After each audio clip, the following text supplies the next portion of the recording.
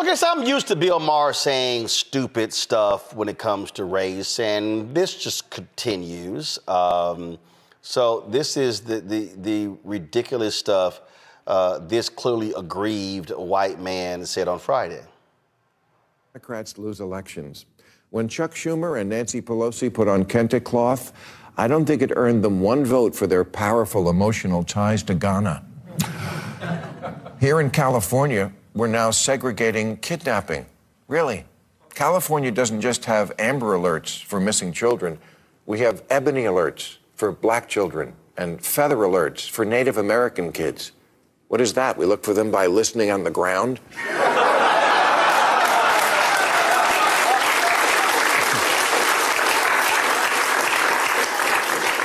Look, even if you like identity politics, this kind of thing is antiquated. From 2010 to 2020, the number of people identifying as multiracial in America went up 276%. 1 in 5 newlyweds now are in an interracial marriage, and that number goes up to 100% in ads for Subaru.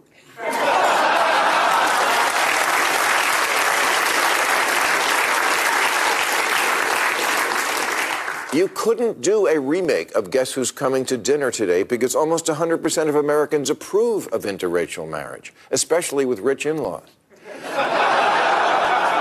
And 95% of white women would leave their husband to marry Idris Elba.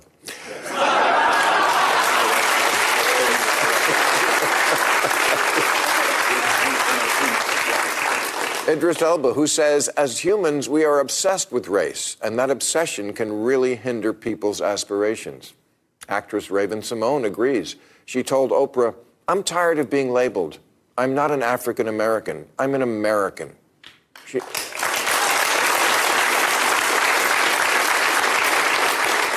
says, I don't know what country in Africa I'm from. My roots are in Louisiana. And you don't have to agree with that. But it's a point of view a lot of people have. It should be respected. Morgan Freeman says the way to finish off racism is stop talking about it.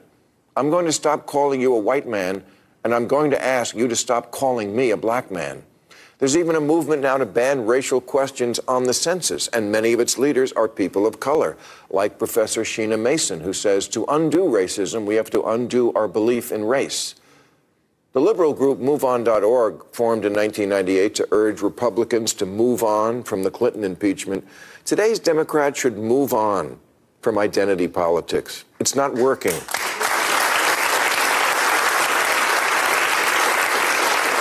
It's not working for them or for us. Democrats are hemorrhaging the very voters they think they're pandering to. The Financial Times writes, Democrats are going backwards faster with voters of color than any other demographic, and suggests the reason is that a less racially divided America is an America where people vote more based on their beliefs than their identity. Exactly. Far-left liberals are living in an old paradigm. Americans don't fit into neat little boxes anymore. Who has the #1 country song right now? Beyonce.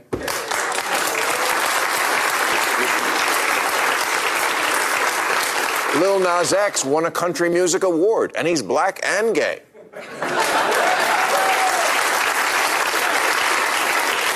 And a brand ambassador for the waspiest purse in America, Coach. The biggest news star in country is Jelly Roll, who was a drug dealer, then a prisoner, then a rapper, and then a face-tatted country music star. Not to mention a giant middle finger to the idea of staying in your own lane. No. In America now, you're allowed to be many things all at once, and that's a good thing, even when it's really stupid.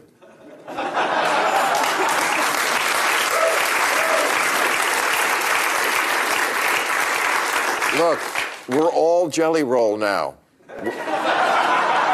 We're sloppy, complicated, and contradictory. 2/3 of Republican voters support weed legalization.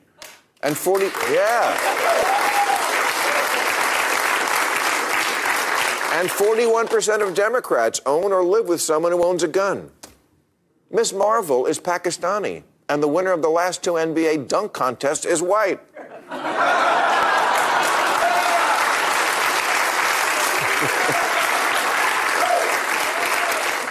The new Captain America is black, and Spider-Man is black and Puerto Rican, just like AI George Washington.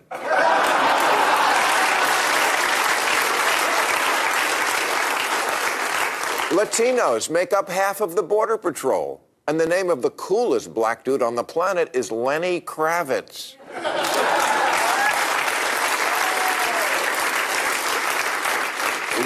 RuPaul has a ranch in Wyoming that does fracking. Really? And has a fortified compound with a bunker to die for.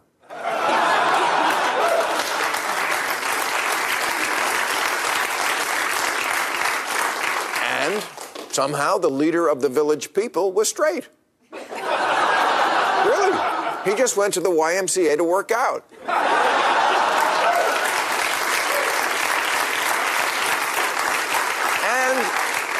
The leader of the Proud Boys isn't an old white guy. He's Enrique Tarrio, an Afro-Cuban. He burns crosses on his own lawn.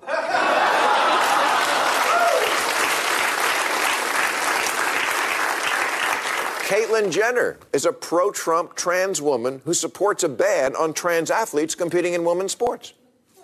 And there's even an LGBTQ organization called Gays for Trump. And why wouldn't there be? Gays love drag queens.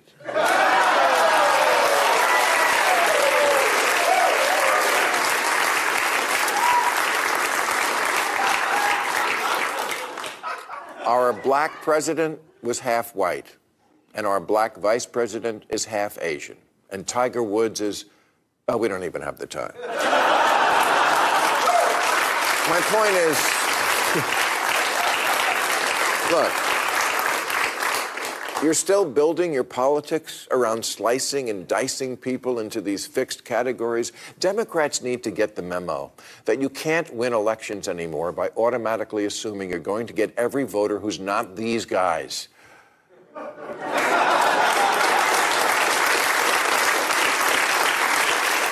The more you obsess over identity, the more you ignore the bread and butter issues that win and lose elections. The real issue is class, not race. And the real gap is the diploma divide. And the real future of the party and maybe democracy depends on Democrats figuring that out. Well, now that we've finished airing that piece of shit, here's the deal that Bill Maher wants to talk about. So he wants to talk about there being the diploma divide. Okay, Bill, do me a favor. Why don't you just have the same conversation that we had about the $13 billion that HBCUs did not get that clearly went to white land-grant institutions? Oh, you and I want to talk about a diploma divide? Oh, by all means, Bill, let's talk about the reality of race in this country when you've got white conservatives right now trying to run a voucher scam in Texas, in Tennessee, in Kentucky, and other states to pull money out of public schools to send that money to largely white suburban communities and say, screw the people who are people of color in these public schools. Oh, you wanted to mock, oh, we now have an Ebony Alert. Go to my iPad. That was legislation that was sponsored by then California State Senator Stephen Bradford. Here's what white man Bill Maher does not want to own up to in the press release when it was signed into law September 28, 2023. According to the Black and Missing Foundation, 38% of children reported missing in the United States are black. The U.S. population is 14%. Black women and girls are at increased risk of being harmed and trafficked. A recent report on human trafficking incidents across the country found that 40% of sex trafficking victims were identified as black women. Do you know why there's an Ebony Alert, Bill Maher? Because, see, you're a white man. So if your mama or your sister or your cousin came up missing, it's a good bet it's going to be covered by national media. Oh, my goodness, when a white woman comes up missing, oh, we send federal authorities, state authorities, local authorities to find that white woman. The New York Post, the New York Times, television and radio all are going, man, find that white woman. Yet when black women come up missing, black people have to protest, yell, and scream to make it happen. There's a reason why, Bill, we have this segment on this show.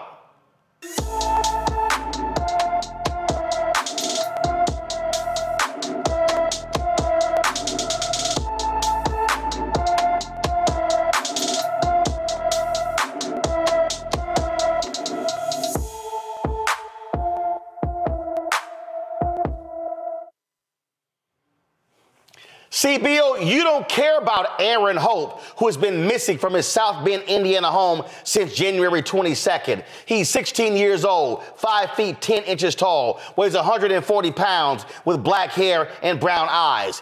Anybody with information regarding Aaron Hope should call the South Bend Police Department at 574-235-9201, 574-235-9201. See, we do that every single day, Bill. You know why? Because white media does it.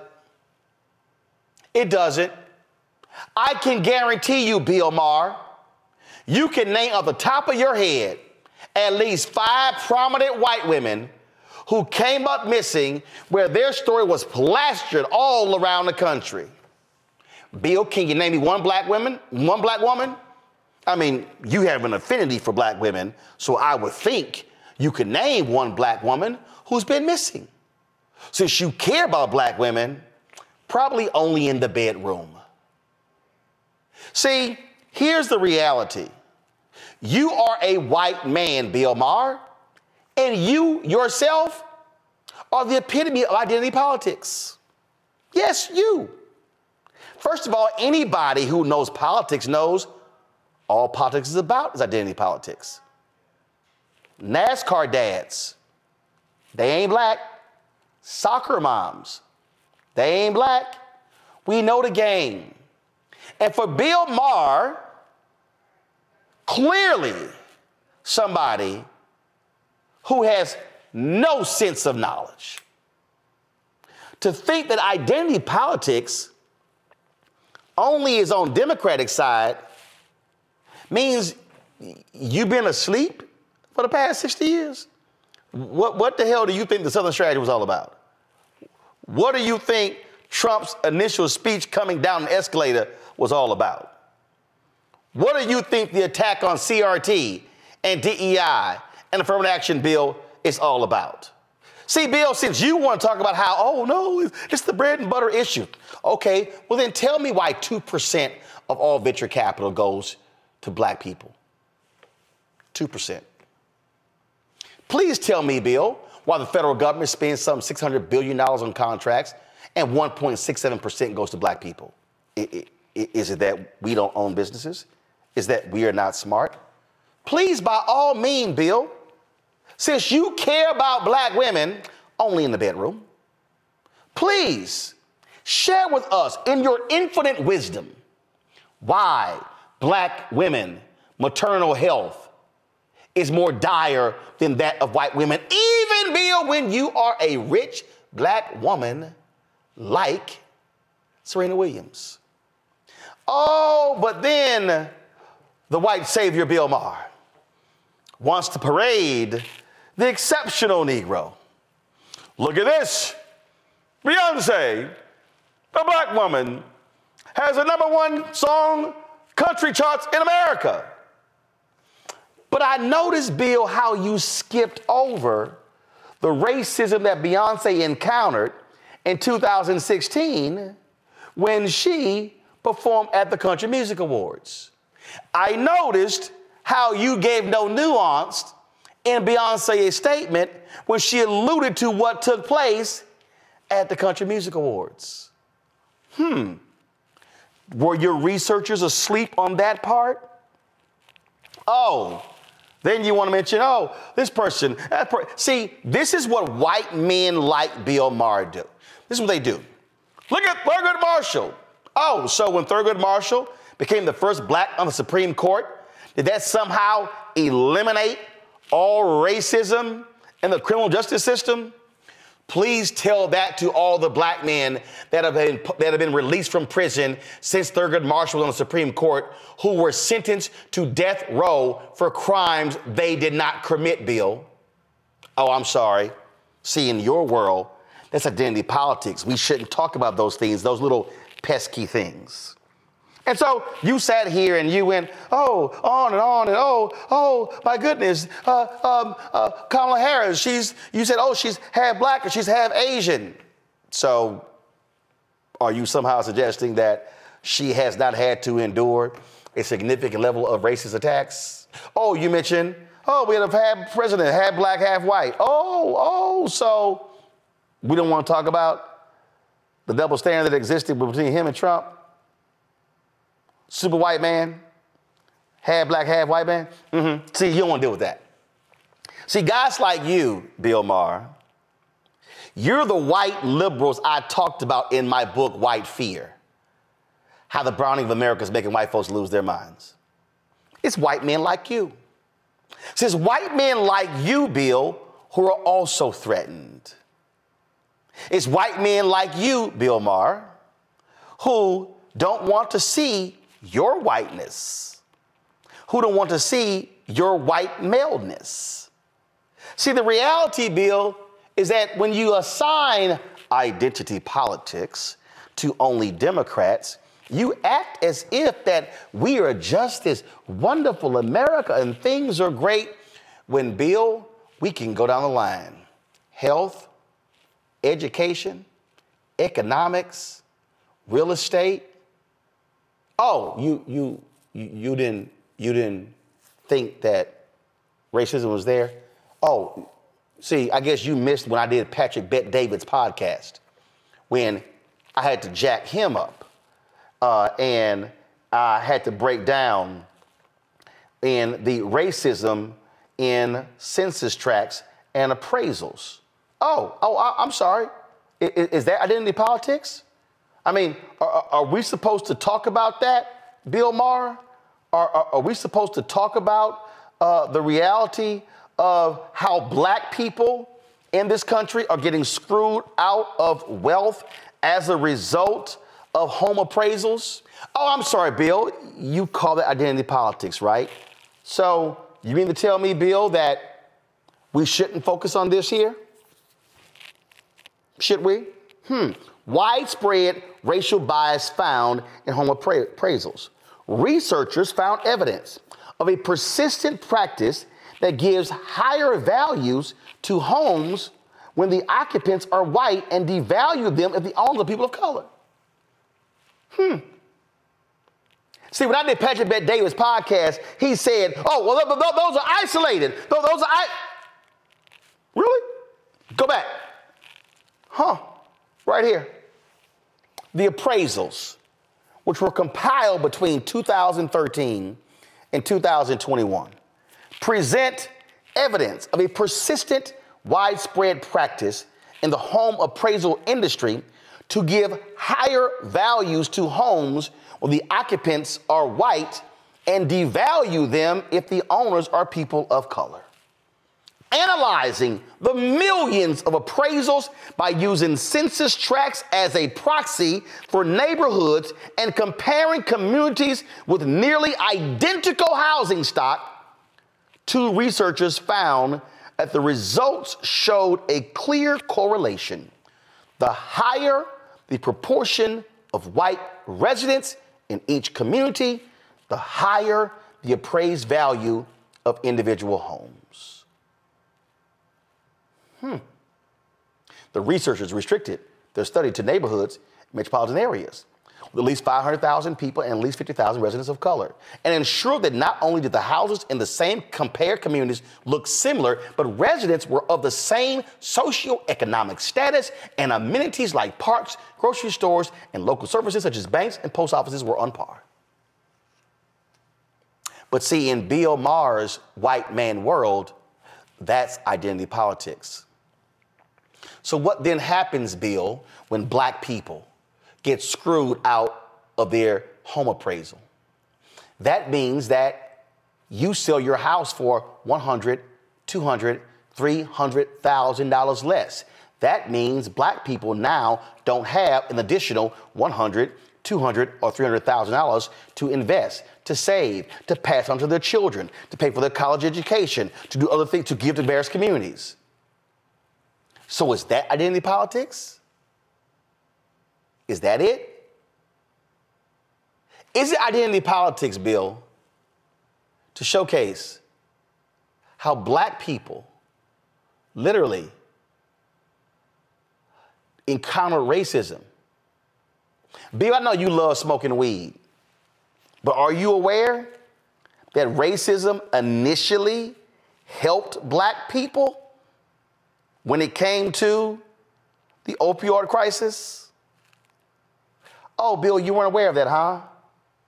I guess your largely white research team on your HBO show couldn't find this out. Yeah, white doctors, Bill Maher, white man, would often give black people Tylenol because they thought black people were on heroin, so therefore they would not prescribe black people opioids. So when the opioid crisis hit, it was just wiping out white people, Bill, because they were taking OxyContin and those powerful opioids. So when it started, I literally said, wow, this is the first instance in the history of America where racism helped black people. Few of us were dying from opioid epidemic because the racist white doctors would not prescribe us the pills. But Bill, you call that identity politics. So Bill, here's the deal. October will mark the 10th anniversary when I last appeared on your show. You remember that, right? When I killed it, but then when the show's over, you told the producers that I was on social media, which was bullshit, because I was actually checking my notes, because we were discussing Bill Cosby, and on the way to the show, I had called a rape survivor, Shalai Abrams, and I had called Dr. Jeffrey Gardier to get their perspective on why women come with their story 20 years later. And I knew Bill Cosby was coming up and I wanted to properly quote them. And that night, Bill, I pulled up my notes when your producer told me at the rap party, and I showed them the notes. And I walked up to you and told you, I hear you have a problem, thinking I was on social media. And I showed you the notes. Have been invited back since. But you got your podcast where y'all sit there and when you smoke and drink, first of all, you can drink in front of me, but I don't inhale weed. Bill, I'll be happy to come do your show anytime. I'll be happy to invite you right here. And if you want to have a real conversation about identity politics and the reality of America, bring it. Because all that bullshit you said Friday night was exactly that. Did not pass the smell test. Because you, Bill Maher, are literally in denial. As a white man in America, you are in denial about the reality of what we face in this country every single day.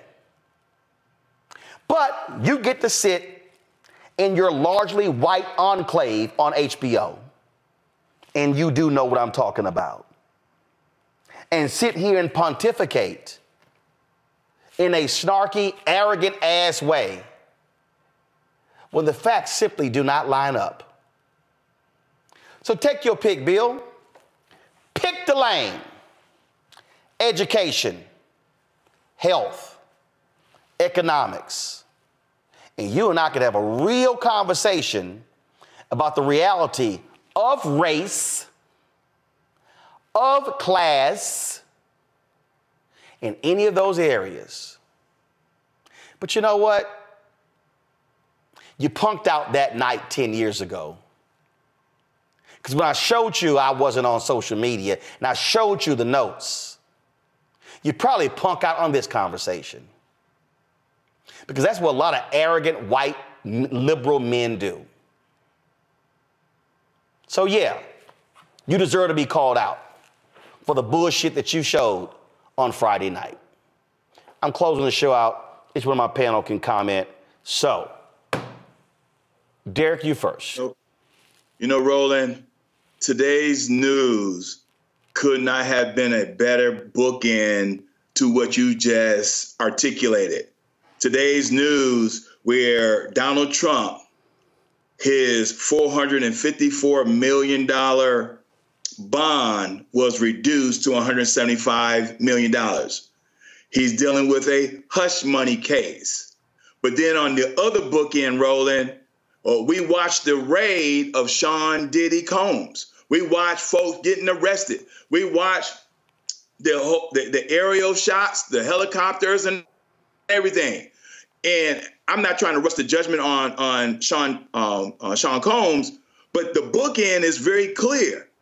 If Bill Maher doesn't understand what you just articulated, I mean, his analysis around identity politics was ignorant. And I'm trying to be very polite on the show. It clearly demonstrates those with privilege, those who have a spirit of entitlement, right? They cannot walk, forget a mile in our shoes, they can't walk one block. And they refuse to look through the United States through the lens of a black person. And so for him to say Democrats is around this identity politics, but yet you don't want to talk about Trump selling gold-plated sneakers for $400. You don't want to talk about Trump having 91 felonies. No one in the country of the United States ever had that number of felonies. No black person. If Barack Obama had one felony, he would have been arrested. And I know people tend to say, Roland, I get it. There you go again. Y'all talking about race, but they continue to demonstrate and illustrate why we're so frustrated, because if you're going to talk about these United States, is United States racist or not, today's news is the perfect bookend. You watch Trump continue to attack the courts, the judge, and everybody in the justice system, but meanwhile, you watch a raid. Diddy did not get an opportunity to negotiate for 18 to 19 months of a person that took classified material. Yep. I mean, classified material. And so this is the problem that we have with people with Bill Maher. Here's my dear Julian. It would be awesome to have a non-race conversation. That would be amazing. It would be amazing, absolutely amazing, to have an education conversation, but you can't talk about HBCUs being cheated out of $13 billion and leave out race. You can't talk about the voucher scam that they're trying to do in Texas and Tennessee and Kentucky and you leave out race. You can't talk about healthcare in America and disparities and you leave out race. You can't talk about economic prosperity in America, housing, venture capital fund, private equity, stocks and bonds, and you leave out race. White men like Bill Maher would love if y'all could just stop. And then, he quotes, Raven Simone. He quotes Raven Simone. Can we stop? Oh, I'm from Louisiana. No, you're not. Because guess what, Raven? My maternal grandparents are from Louisiana. But their parents and grandparents came from somewhere else. Raven, please, go get a map. It was a thing called the Louisiana Purchase. So the reality is, Louisiana wasn't even from here. See, then, Morgan Freeman, if the race thing will go away, if we could just stop talking about it. Let me know how that would work in the home appraisal business, Morgan. Matter of fact, I thought that was laughable, Bill, especially considering Morgan lives right there in Mississippi. One of the racist states in America. Then he shows, who was the other person he showed? Well, this one woman said that we could take race off the census. Okay. Roland, go. I wish you could show. I wish you could show our faces when we were listening to that fool. Because literally about 3 times, like, shut up, fool. Not funny, Bill. Yeah, I mean, he tends to be funny, but that was patronizing. It was ignorant. I will say a couple things. One, Steve Bradford, State Senator Steve Bradford in California, was pressured, actually. I mean, he'd have to be pressured because he's a good dude. But Black women's organizations were looking at the fact that we go missing, nobody gives a bluck. Nobody. Nobody. And then Roland, one of the things you didn't say that we should is that when these white girls go missing, half the times they lying. The runaway bride, she just went somewhere. She didn't want to get married, so she ran away. And guess what? We would have no problem. There'd be no need for the Ebony Alert if Black people were included in the Amber Alert. Hello. See, since Bill want to sit here, now he pissing me off. Okay. Well, because what Bill Maher don't want to deal with, that little Black boy in Louisiana came up missing.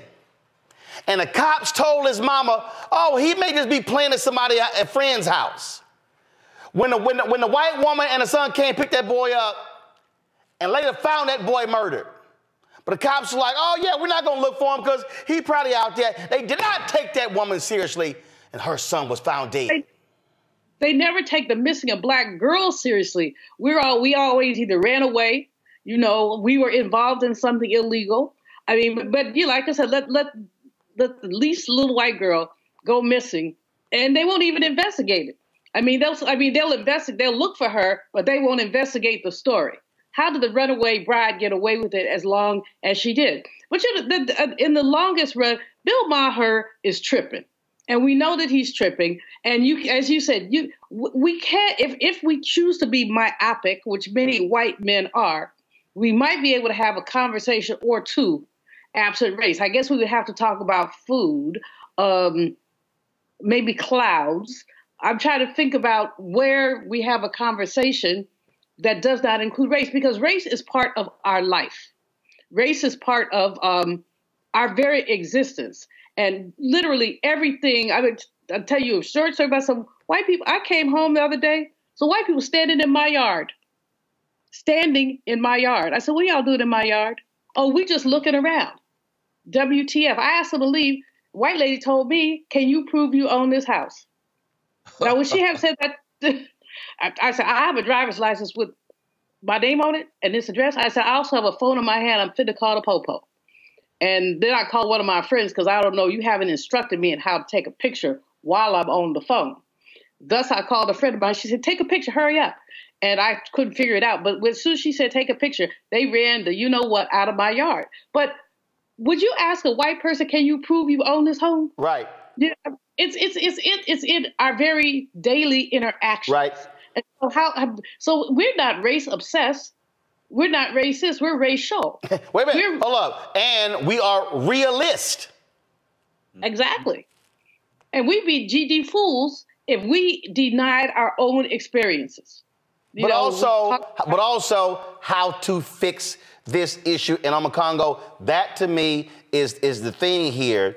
And again, what white men like Bill Maher don't want to deal with, they want to live in this space age. You know what? They want to live in the bottom part of King's I Have a Dream speech. They live in that world. Oh, little black boy, little black girl holding hands. But the rest of us, we live in that part that was the top of the speech.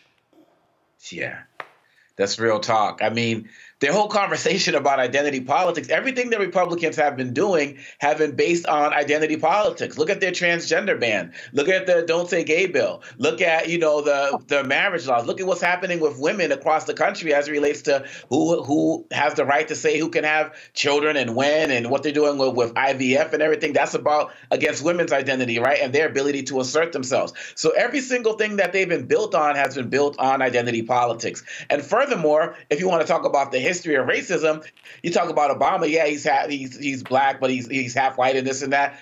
Are you going to mention that and not mention the one drop rule that said if you had one drop of black blood, you are black, no matter what other parentage you had? Like, that's part of the history. That's part of the story. And also, Roland, he's lying about Democrats have been losing because since 2018, they've been winning everything. Right. You know what I mean? So it's like, it doesn't make sense with the elections that have been going on. The Republicans keep losing because they are the ones trying to hammer down on identity politics. They're the ones trying to keep us divided, and they are the ones playing this grievance.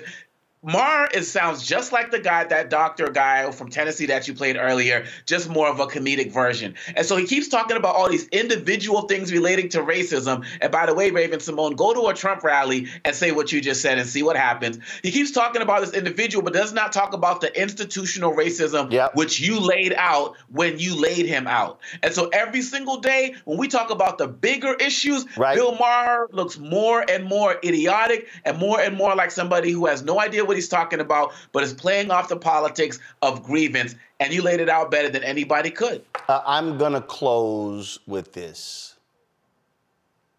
Since Bill Maher, since you, if we just focus on class, okay, Bill? So, Bill, help me out here, Bill. Bill, I want you to look at this black boy right here. Kawan Bobby Charles, November 3rd, 2020. 15-year-old boy. His friend and his mama, his white friend, 17-year-old Gavin Irvin, and Irvin's mama, Janet, came by his house and picked him up. His family said he was missing. His family called the cops. The cops said, oh, he had a football game. 3 days later, Bill, this was the discovery in a sugarcane field. He had been beaten and tortured. This is how that boy left home. And Bill, this is how his mama had to bury him. And that white woman wasn't immediately arrested. There were no answers from the mama or from the son. Nothing. And Bill, do you know what that white woman was charged with? Contributing to the delinquency of a minor and failure to report a missing child. So, Bill, you tell me this, how a white woman and her 17-year-old white son could pick up a 15-year-old black boy from his house in New Iberia, Louisiana in 2020, and 3 days later, that boy is found dead. And nobody to this day has been charged in this boy's murder. You then talk to me then, Bill Maher, about your bullshit attack on identity politics. I'm also close this since we in Louisiana. There was an election over the weekend, Bill. And a black man named Henry Whitehorn, he ran in a general. Well, guess what happened, Bill? The white man he ran against contested the election because Henry won by 1 vote. They forced a runoff. Well, guess what? That brother right there, he won by 5,000 votes. He overcame the BS. And you know what he became? The first black sheriff in Cato Parish. And he's only one of, I think, 2 black sheriffs out of 63 in the entire state. But hey, Bill Maher believes that we just focus too much on identity politics. Must be nice to live the life of a white, unbothered man, Bill Maher. Fanbase is pioneering a new era of social media and investment. This next generation social app has already raised $10 million and has just opened a new round to invest. For details on how to invest, visit startengine.com/fanbase or scan the QR code.